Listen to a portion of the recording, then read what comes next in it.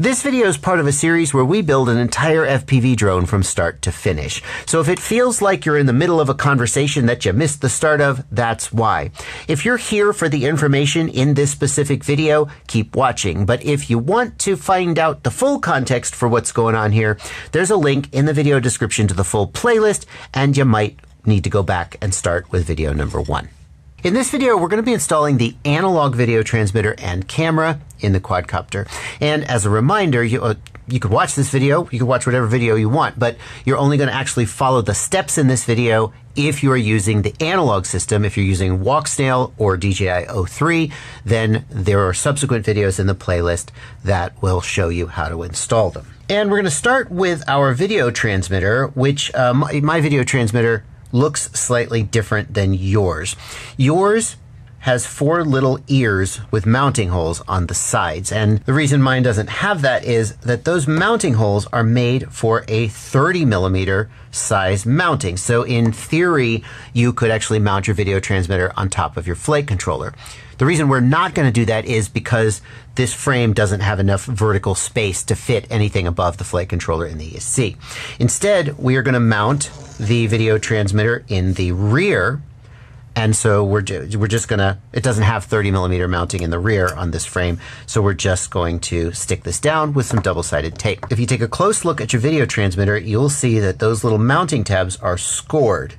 There are score marks here, and you can just take like a little pliers or something and you can just break them off very carefully. I had video showing you of me breaking them off, but then I had to reshoot this section of the video and the original footage is gone. So hopefully you can figure out how to do that. Just pop it off. And when you're done, you will have this. This is your video transmitter. And the next thing we're going to do is we're going to solder some wires to it. So this one doesn't have a plug. Unfortunately, it has wires. Now you will be provided in your kit some wire. You should have 8 actually. The 4 of them are going to be used for the video transmitter and 4 are going to be used for the receiver. So you should have these wires. They should be about 12 centimeters long, and you will have a red, a black, a yellow, and I think you're going to get a white, but I don't have any white wire here, so mine is going to be blue. Don't get hung up on that. Now let's take a close look at the pads on this video transmitter and just get some background information about video transmitters. When you're looking at a video transmitter, it will always have a power and a ground pad. It'll need to get power and it'll need to have ground, otherwise it can't turn on. And in this case, that is marked ground and VBAT. And what VBAT is telling you is that it can take battery voltage in, which is a little bit vague because, like, battery voltage could be 50 volts. The 50 volt batteries exist, but this thing can't take more than 6S battery voltage. If we really needed to know, then we could look at the specs sheet and we could hopefully find an actual number like 26 volts. But what this is telling you is that it can take a typical battery voltage that you would expect to use on a quadcopter, and that's where that wire is going to go. The next wire is labeled SA, and that stands for Smart Audio. Smart Audio is extremely confusingly named because it doesn't actually have anything to do with audio. It just is named that for historical reasons. And what Smart Audio is a protocol that lets the video transmitter talk to the flight controller. The reason the video transmitter needs to talk to the flight controller is that this video transmitter can be on one of several channels. Let's say that there are 8 channels for the sake of this discussion. If 2 video transmitters are on the same channel, then their signals will interfere and the pilots will get each other's video in the goggle, and obviously that would be bad if you were trying to fly your quad but you were seeing somebody else's video, right? So pilots need to be able to change channels. They also need to be able to change output power. More output power means longer range, but also more interference if you're flying with other people. So for example, at races, when there will typically be 6 or 8 people in the air at a time, everybody will turn their output power down. So you need to be able to change your output power in your channel in the field very easily. And if we look, we can see buttons here on the video transmitter that let you change your power in your channel. Nobody wants to do that. Nobody wants to be like, "Argh." What you want to do is in your goggles, you can actually bring up a menu in the goggles that lets you change your output power and your band. And that's great, but that all goes through the flight controller. In order for that to work, the flight controller has to be able to take the signals from your controller and tell the video transmitter, here's what they want us to do. And that's what the smart audio connection is for, letting the video transmitter communicate with the flight controller so that you can change power and channel without ever actually picking up the quad and pressing a button. This video transmitter has an audio input. If you had an external microphone, you could wire it to this audio input, and then you could have an earbud on your goggles that would let you hear. Mostly it just lets you hear the sound of the wind rushing by. Most people don't fly with a microphone, although some people feel like the ability to hear the motors with the microphone really helps. We will not be installing a microphone on this build though. If you do decide you want to install a microphone on your own, there is only one microphone you should think about getting. It is the Rush AGC Microphone. I'll put a link in the video description if you want to buy one and you want to figure out how to wire it up. More power to you. The video pad is for the video input from whatever device. Typically a camera is sending video to the video transmitter. And then we have two additional ones, 5-volt out and an additional ground. And the idea behind these is that older cameras used to only be powered from 5 volts. So the video transmitter can take battery voltage, full battery voltage, but some older cameras could only be powered from 5 volts, so you couldn't connect them directly to the battery, they would fry. And the idea was that the video transmitter would have a 5-volt regulator that would provide power for the camera in that situation. However, in our case, the camera is going to get power from the 5-volt regulator on the flight controller because that keeps the wiring simpler, and so we are not going to use those two pads. Not all video transmitters will have a separate 5-volt output, but this one does. When you're done, this is what you'll get. And I recommend you follow the color conventions that you see me using here. That ground is always black and red is always VBAT or power. It is very common to use yellow for a video wire, so I try to stick to that. And then for smart audio, there really isn't a convention. And I think you have a white wire and I have a blue one. But don't let that bother you. The next thing I'm going to do is I'm going to figure out how I'm going to route these wires and cut them to length. And what I like to do is give them twists, give them a gentle twist. Don't over tension them so they pull on the solder joints and break off, but we'll just twist them to keep them neat. And then this is gonna go like so when we finally mount it. And these are gonna kind of come like this, perhaps. And where is it gonna go? It's gonna go somewhere on the flight controller. So I'm just gonna give myself just a little bit of extra slack here and cut these wires like right about here. Can always cut them shorter, can never cut them longer. The solder pads on the flight controller that are intended for the video transmitter are here at the top. Let's talk about those for a second, just to sort of give you some general background knowledge. This pad is labeled VTX, and that is the video output from the flight controller to the video transmitter. Now, if you are really thinking about this, you might ask, why is the flight controller sending video to the video transmitter? Shouldn't the video come from the camera? Camera sees picture, sends video to video transmitter transmits video to goggles, right? That makes sense. The flight controller is involved because the flight controller has a chip on board. It's actually this chip right here that draws the on-screen display, or OSD. And the on-screen display gives you information in your goggles like battery voltage and so forth. Now, with digital video transmitters, this works a little bit differently, and we'll talk about that when we get to those videos. But with analog systems, the signal actually goes from the camera into the flight controller. It goes through this OSD chip and then out to the video transmitter so that the flight controller can draw the OSD. And that is why the video output comes from the flight controller to the video transmitter. The next wire is labeled SA, and that is intended for smart audio. That makes sense. It's very convenient that it's labeled that. Or the smart audio pad is an example of something called a UART, U-A-R-T. It stands for a big, long technical computer phrase that no one ever says out loud, so we'll just call it a UART.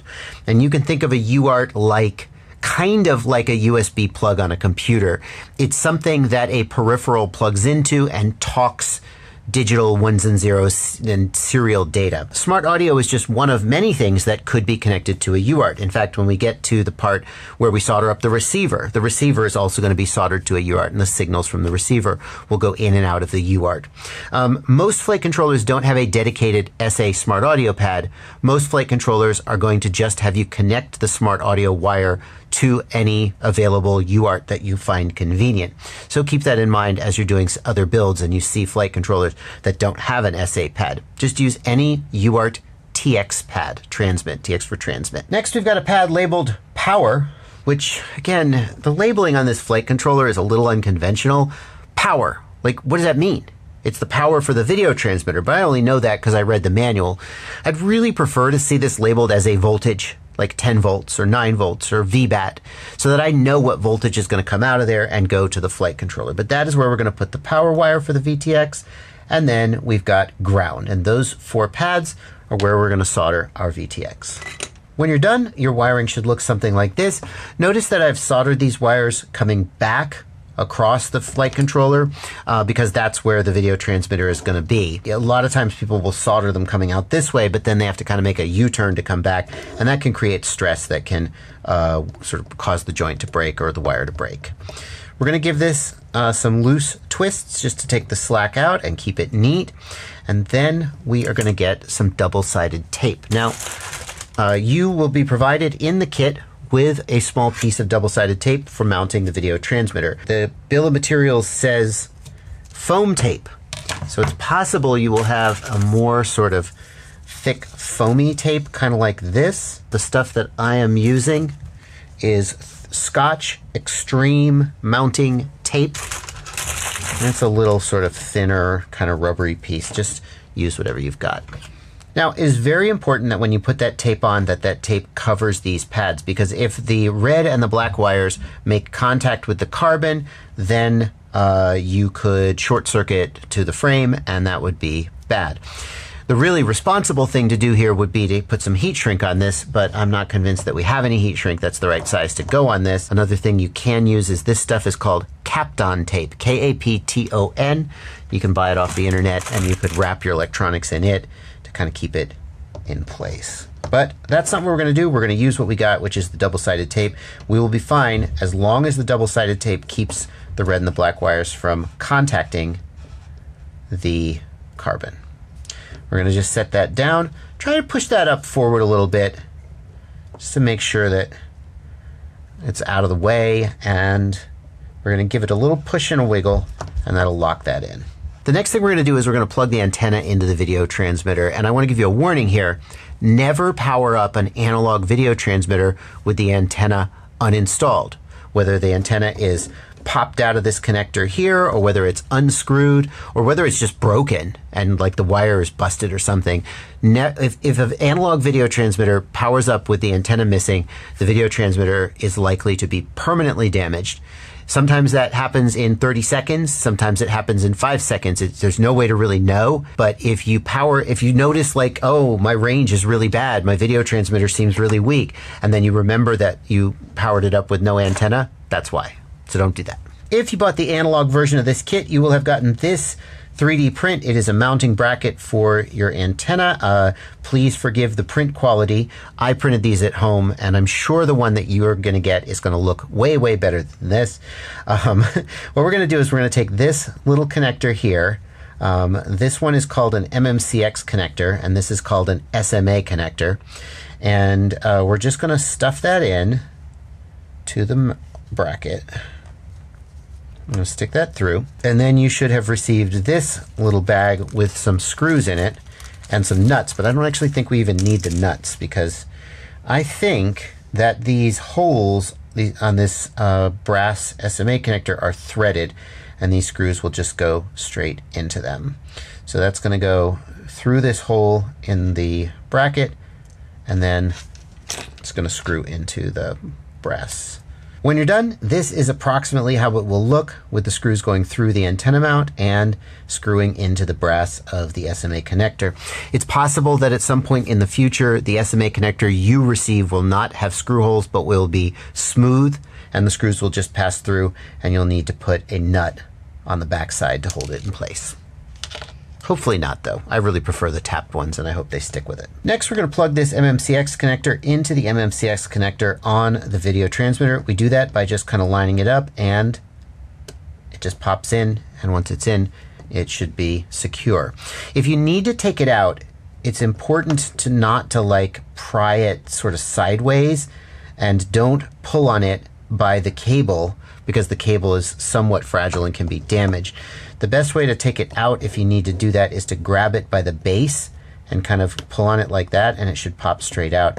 You can even like use like a little tool like this if you're very, very gentle. And again, when I push it in, I'm pushing on the base. I'm not pushing on the wire. Just give it a wiggle until I feel it go in. There we go. The next thing we're going to do is we're going to go over to the computer and we're going to set up the flight controller so that it can talk to the video transmitter. And in order to do that, I'm going to need to power the video transmitter up. So I'm going to install this antenna. This is the antenna. I'm going to install that by screwing it into the SMA connector. And the way to know if you've done it right is to kind of twist the antenna like this. And if the antenna can twist, then it is not quite tight enough. I actually like to take this little 8mm wrench, and if you use an 8mm wrench to tighten an SMA connector, be aware that it's brass and it's soft metal and you can over tighten it. But I just like to take it and very carefully snug it down until the antenna is friction fit and doesn't want to rotate it. There we go. So now if I try and rotate the antenna, nothing happens. That is tight enough. Could do just a little more, and now we're good. Now that our video transmitter is wired to the flight controller, we need to tell the flight controller the information it needs to be able to talk to the video transmitter. There are many different kinds of video transmitter that the flight controller could be talking to, so simply connecting them together isn't sufficient. And in order to do that, I'm going to need to use Beta Flight Configurator. This is the app that we use to configure our flight controller. If you've never downloaded and installed Beta Flight Configurator before, I've got a video about how to do that, and I'm going to link it in the video description below.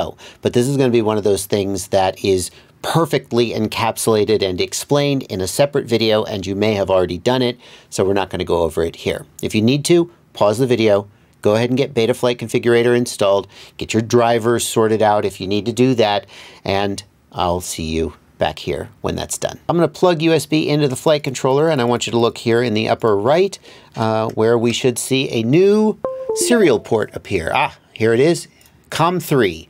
Whatever appears there is the flight controller that you just plugged in. With that selected, we're going to hit connect. Now we're going to get some warnings, and I don't want you to worry about those warnings. We're just going to focus on setting up the video transmitter at this time. And the first thing we need to do is go to the Ports tab over here on the left, and we need to tell Betaflight which UART our video transmitter is connected on. If we had a more standard labeling of the flight controller, if that smart audio wire was labeled TX1 or TX3, we would know what UART number it was. That's how most flight controllers are going to do it, and it's whatever number comes after that TX. But in this case, it's just labeled SA Smart Audio, and that doesn't really tell us which of these UART numbers is the one that the video transmitter is connected to. So we go to the product page for the flight controller, and we look for a user manual or some kind of documentation, and sure enough, here it is, Zylostax V2 manual. And if I scroll down, I've got this tab here. Aha, Smart Audio VTX is on TX5.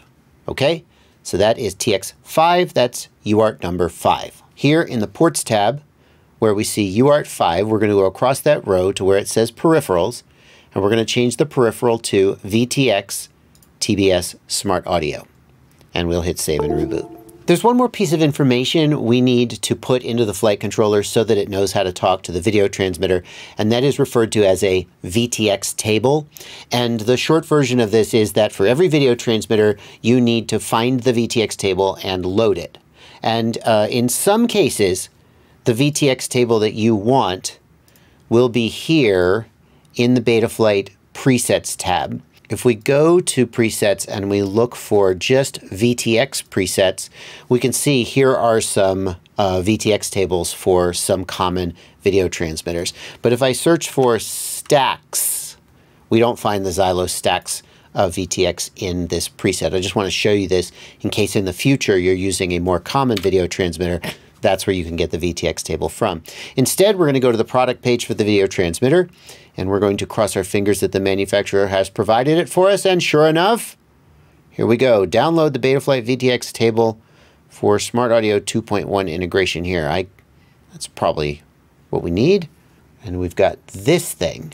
What I'm going to do is I'm just going to Control-A to select all, and right-click Copy this stuff. Then I'm going to go to the Betaflight Video Transmitter tab, and I'm going to choose Load from Clipboard. And when I do that, my screen should change to look like you see here. This is the important part, the stuff you see here. And we're going to hit save. And then what we can do is we can power up our video transmitter with a battery. Make sure that your antenna is connected or you will destroy your video transmitter. Here we go. When you do that, you should see the LEDs on the video transmitter light up and start blinking.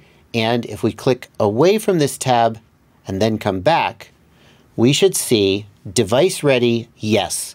That tells you that the flight controller is talking to the video transmitter. And what we can try to do is we can choose race band. I'm going to suggest that you always use race band because that's what most people are using today, and it'll allow the channels that you're on to be consistent with the channels that they're on. And we can just choose a channel from 1 to 8. My preference is to use race band 8 because that avoids all interference from Wi-Fi devices that might be nearby. If you're somewhere where you know there's no Wi-Fi, you can use any of these. And the most important thing is just to use a channel that nobody else is using who is flying with you.